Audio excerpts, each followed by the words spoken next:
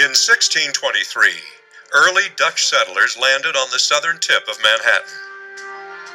In honor of a favorite city of their homeland, they established a small city that they named New Amsterdam, and within a few years had built Fort Amsterdam, secured with the first of many batteries of cannons that would stand guard there.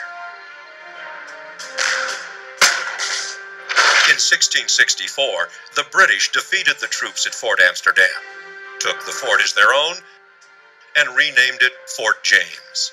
The Dutch took it back about 10 years later in 1673 and renamed it again, this time Fort Willem Hendrik, then renamed it Fort Anne, then in 1687 renamed it back to Fort James.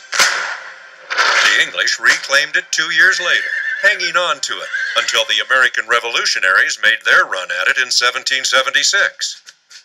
The revolutionary forces were turned away until 1783, when during what is known as Evacuation Day, they celebrated the departure of the last remaining British troops in the United States after the American Revolutionary War. 7 years later, in 1790, the fort was deliberately demolished once and for all.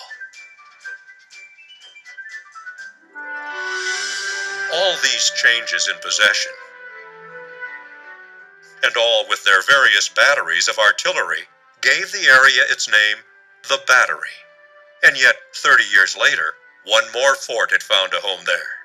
This time on an artificial island just offshore of the Battery.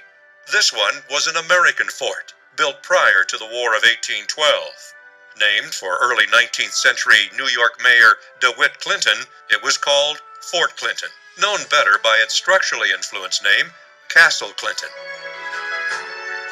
Following the War of 1812, New York City took ownership of the fort, notably without cannons blazing, but following years of tradition, joined the fort's historical renaming fever and called it Castle Garden. Soon, it was the place to go for the very best in New York theater productions. Castle Garden has been credited with being a major factor in establishing New York City as the nation's and the world's premier theater experience. Becoming the finest theatrical venue in the United States contributed greatly to the development and unquestioned foundation of New York City being the theater capital of the country. But the castle lost favor when a continuing influx of immigrants began to settle into the area, and Castle Garden was closed. It was converted in 1855 to become the country's first official immigration depot. Millions of immigrants were processed into the United States, all some 40 years before the notoriety of Ellis Island gave it the title of the Gateway to America. Castle Clinton now lies within the Battery Park because when the park was being created, the island was absorbed and made part of it. It has survived to become the park's major landmark, Castle Clinton National Monument. Today's Battery Park is the end result of a 19th century landfill. Its open, low-lying, landscaped presence contrasted dramatically with the towering skyscrapers of its neighboring mainland downtown that push right up to the park's edge. Battery Park City is a planned community just to the northwest of the park, with a residential population of nearly 36,000 and a daily workforce of well over 250,000.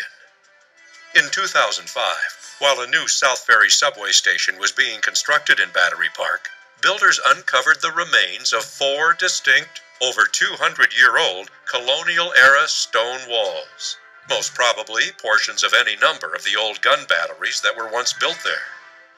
Continued excavations turned up more than 250,000 individual-related artifacts.